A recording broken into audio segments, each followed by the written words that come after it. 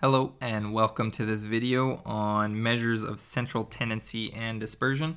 This is going to be the first video in our new unit on statistical reasoning, so we're going to be looking at different statistics. The first lesson here, it's going to be a little bit longer, so a lot of the kind of definitions and whatnot I already have written in, but all of the work we're going to be writing out. So the first thing we have there is a population, and population in statistics means the entire group, the whole group. So you don't just pick a couple of them, you take the entire group.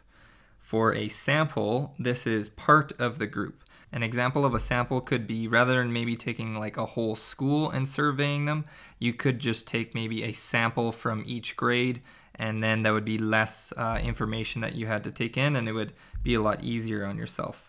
Whereas a population would be taking the entire school and using that for your data. Point number 2, it says measures of central tendency. So the word central tendency, this means how close to the middle you're going to be. Okay, so central is center. And there's going to be 3 different things under that. So mean, this is going to be our average. You've probably heard of the mean before, or the average. And to calculate that, what you do is you add all the values together and then divide by the total number of values. And we're going to do some examples like this. The symbol that we use for mean, there's going to be 2 different symbols. It's either X with a bar above it, so we call it X bar, and that is the mean or the average for a sample, so only like a selected amount of data. And then there's this symbol here, and that's mu. It's a Greek letter, so it's mu, and that is for a population. So that's when you take the entire population. So X bar for a sample, mu for population. Then we have median. So median, that is the middle values. Think of it like median of a road. The median is the middle, so these are middle values. And to find the median, what you do is you arrange them from least to greatest, and then the middle one is the median. But if there's an even amount, it says if there's an even amount of values, what you do is you take the average of the middle 2. And we're going to see that in our first example down below. Lastly, we have mode. So mode is the value repeated most. So if you have maybe a measurement of 20 centimeters, or whatever it happens to be, if that gets repeated the most, that would be the mode. And it is possible to have no mode. So if no number gets repeated, you got no mode. Or maybe you have a couple different values where they're repeated, then you could have multiple modes. So maybe 20 centimeters happens 5 times, and 25 centimeters happens the same amount of times. Both of those would be the mode. So looking at our first example here, it says the data below represents the time taken to the nearest minute for a high school student to drive to school on each of the last 10 school days. And we're going to be calculating those 3 things that we looked up top. So first we're going to calculate the mean driving time for the data. So we're going to be finding the average. Mean means the average. Now in this case, it's not an entire population of data. We didn't take all of the days that he has driven to school. We're just taking the last 10. And so what we are finding is X bar. It's just for a sample. Okay, so X bar, that's for a sample, not for a population. So our average or a mean is going to be taking all of these numbers, adding them up. So you could just do that in your calculator. Just go 1 plus the next one plus the next one. And when you add those all up, you're going to get 142. And the number of terms that there are here, if you count up how many terms there are, there's 10 different values there.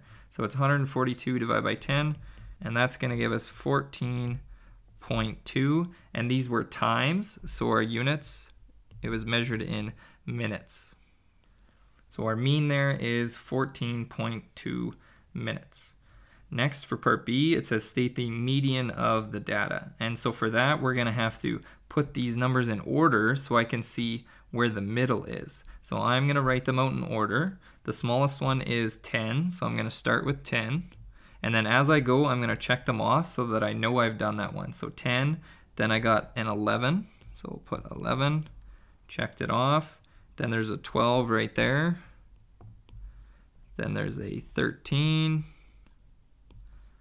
Then I see a 14. Then I see a 15 here. And I actually have another 15 right there, so I got to put 15 twice. Then there's 16, 17, and then we got 19. Okay, so use those checks to make sure that you've gotten every single value. And you could count these up here. You should have 10 different numbers over here. So to find the median, we have to find the very middle. So in this case, we had 10 different numbers, so there is no exact middle. Whenever there's an even amount, you can't find the middle. So if you'd count 5 in from the one side, that would get you to 14. And if you'd count 5 in from the other side, that would get you to 15. So the very, very middle is these two numbers right there. And whenever there's two kind of middle numbers, what we do is we take the average of those. So I just got written here, there's no middle, so we're gonna have to take the average. So I'm gonna take the 14, add it with 15, and then after divide by 2. So 14 plus 15 is 29. And then after I divide that by 2, I'm gonna get 14.5. And again, my units, these were minutes. So we're done median, now we can look at mode, and remember mode is just the number that repeats the most. And the only number that actually repeated was 15. We had two 15s. So our mode is simply just 15 minutes. Moving on to our next thing here now. So we're going to be looking at measures of central dispersion. And the word dispersion, what that means is spread. So basically how far the data values are spread out. So it says a measure that varies based on how spread out the data is. If all data in a set are identical, the dispersion would be 0. It's not dispersed at all.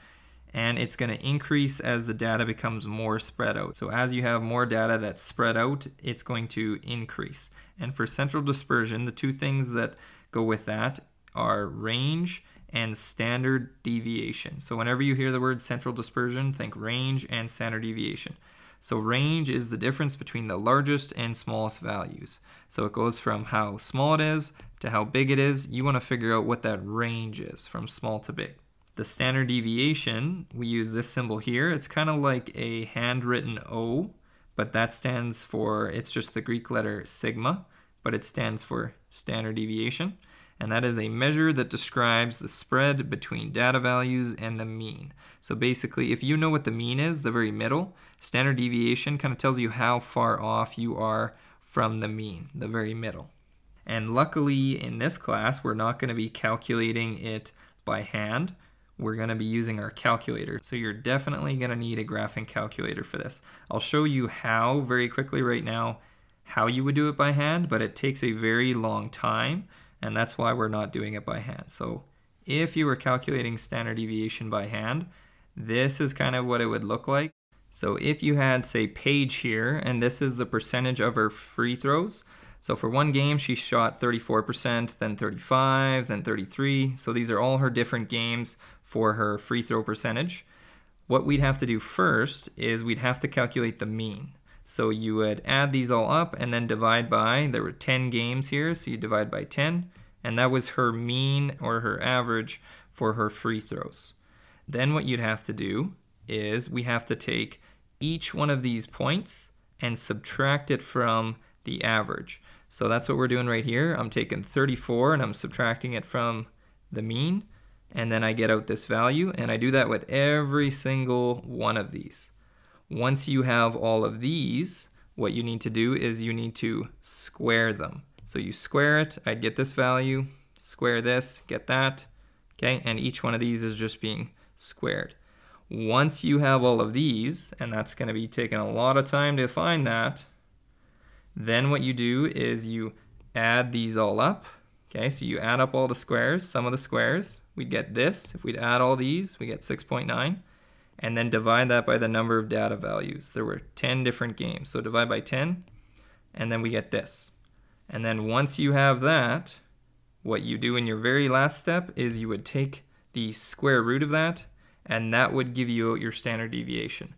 So that is a lot of calculations. That is why we're not doing it by hand in this class, because it would take you an entire test or an entire quiz just to calculate one standard deviation. It takes a very long time. So we're going to be using our calculator when we do that. Some things to note about standard deviation though. A low standard deviation means that most of the data values are close to the mean, which means it's more consistent.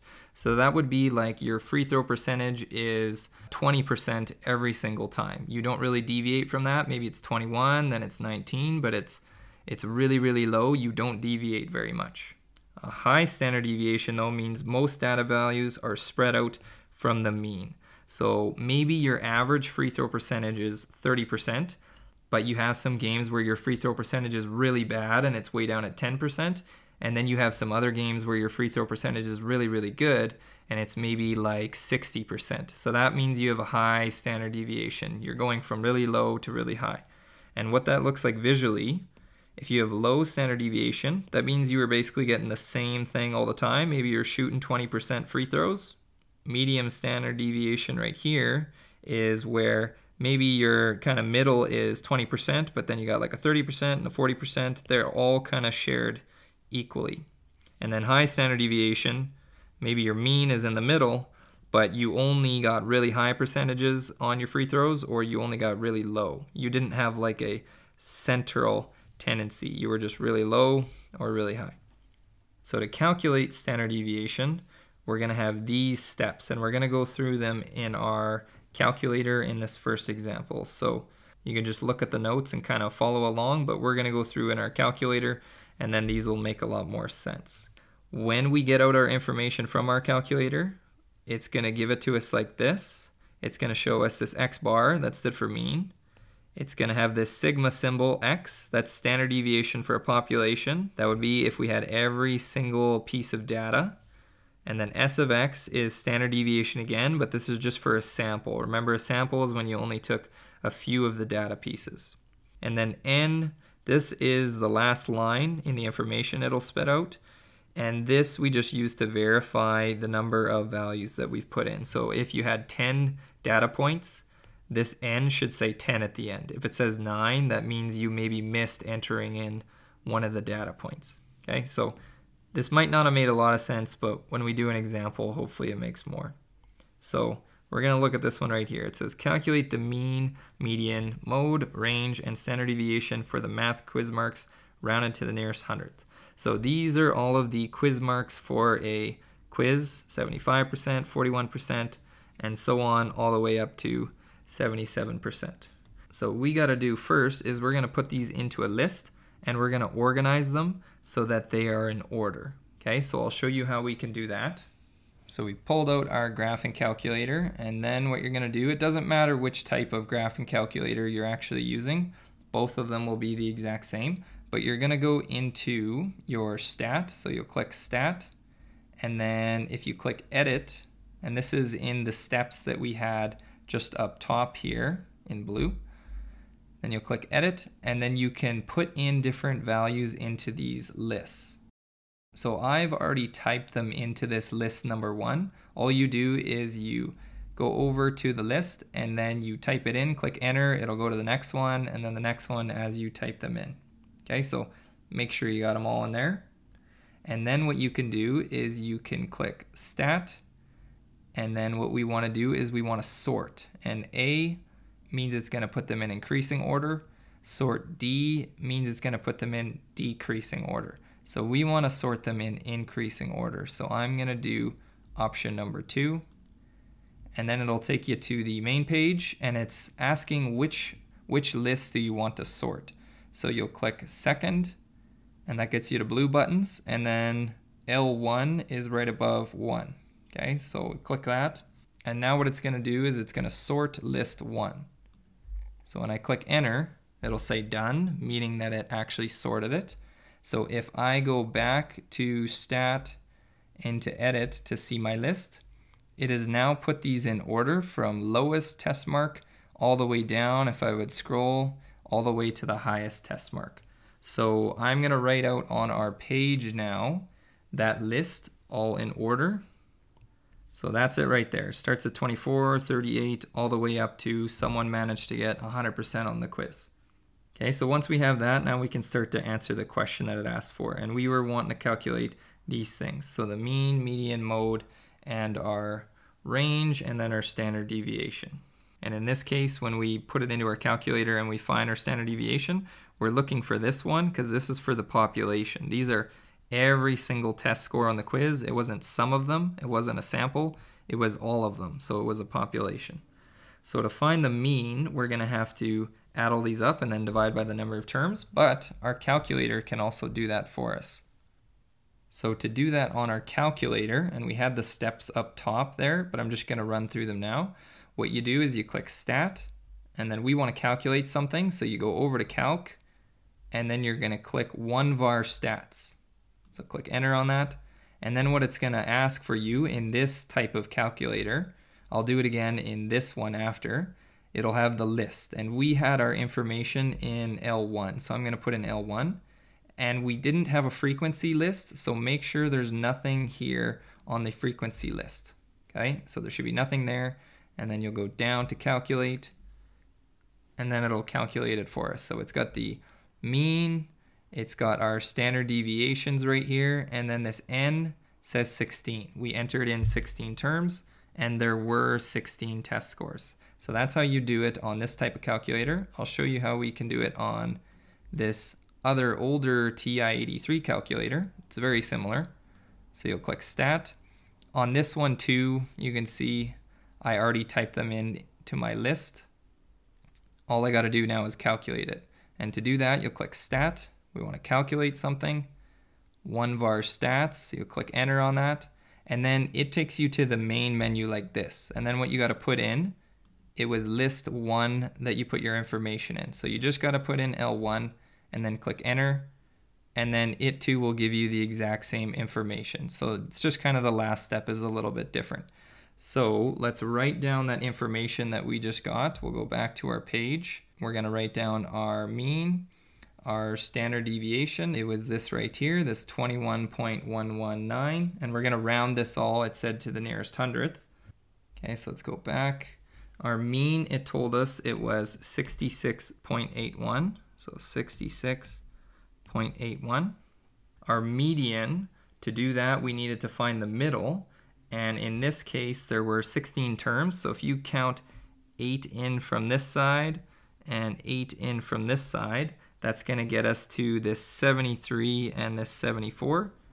And then what we're going to do is, because there's no exact middle, you got to take the average. So we're going to go 73 plus 74, divide that all by 2. And when we do that, you'll get 73.5. So that's our median. Our mode is the number that repeated the most. And because I had them all in order, I can see the only one that actually repeated here, we got 56 twice, and there's no other number that repeated more than once. So 56 is our mode. So I can write down 56. Your calculator, it doesn't have that in there. That one you got to do on your own. The range, that one we also got to do on our own. So we got to take the largest and then subtract the smallest. So I'm going to go 100, subtract 24, and that's going to give me 76. So there's our range. And then our standard deviation, that one our calculator did give it to us, and we had to use this one. We can't use the S of X. Maybe I'll just pull my calculators up quick. We can't use the S of X. S is for sample. This one is for population, so it was all of them. So this is going to be 21.1, and then rounding to the nearest hundredth, it's going to be 21.12. So let's write that down, 21.12. So hopefully that one didn't feel too bad. Your calculator is going to do a lot of the work for you, so make sure you just get good at using your calculator. Moving to our next example, this one we already looked at from before. So here it says, Brennan works part-time in the canteen at his local community center. One of his tasks is to unload delivery trucks. He wondered about the accuracy of the mass measurements given on 2 cartons that contain sunflower seeds. He decided to measure the masses of the 20 bags of the 2 cartons. One carton contained 227 gram bags, and the other carton has 454 gram bags. So they're just 2 different sizes of sunflower seed bags. So the question we're asked, it says, how can measures of dispersion, and remember, measures of dispersion are range and standard deviation, so we're going to calculate and find these. So how can those be used to determine if the accuracy of the measurement is the same for both bags? So really what we're trying to do is we're trying to figure out how consistent both of these bags are. If they have a low standard deviation, it's going to be more consistent. If it has a high standard deviation, it's going to be less consistent or not consistent. So I am going to group my information into a table where I got 227 gram bags, and then on the other side I got my 454 gram bags.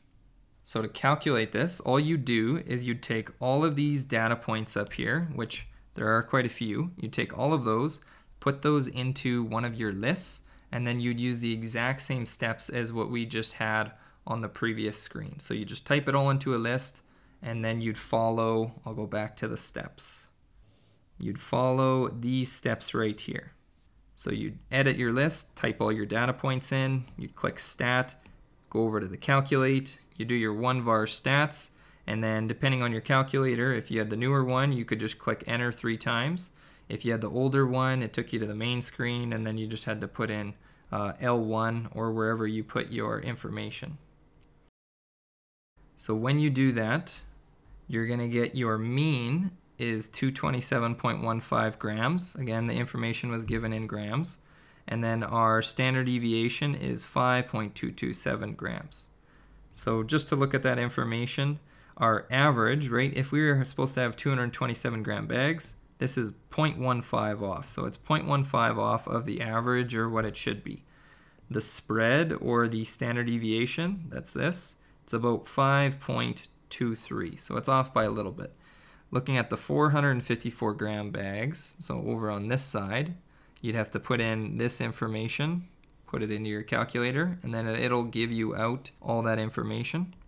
So the information we get from that one, our mean is 454.5. So that is 0.5 off of the average. So this should be a 0.5 there actually. And the standard deviation, that is about 4.498. So if we rounded that, our spread or our standard deviation is about 4.50. Now, looking at the spreads, these two right here are standard deviations. This one is smaller. So the smaller standard deviation, that means the more consistent it is. So the sunflower seeds in this bag, more of them are closer to what it actually should be. The ones in this one, they are more spread out. Some of the bags weigh more than they should and some weigh less than what they should. Okay, so we looked at standard deviation. Then we got to look at our range, because remember we were looking at measures of dispersion, and that's range and standard deviation. So for our range, you just took the smallest value that was in there. So looking at this one, the smallest one was 218, and you subtracted that from the largest. So 236 subtract 218, the range is 18 grams. It varies 18 grams from the smallest to the biggest. If we look at the range for the 450 gram side, so over here, you had to take the smallest and subtract that from the largest. So 463 subtract 445, and again I'm just picking the smallest one and the largest one out of up here and subtracting them.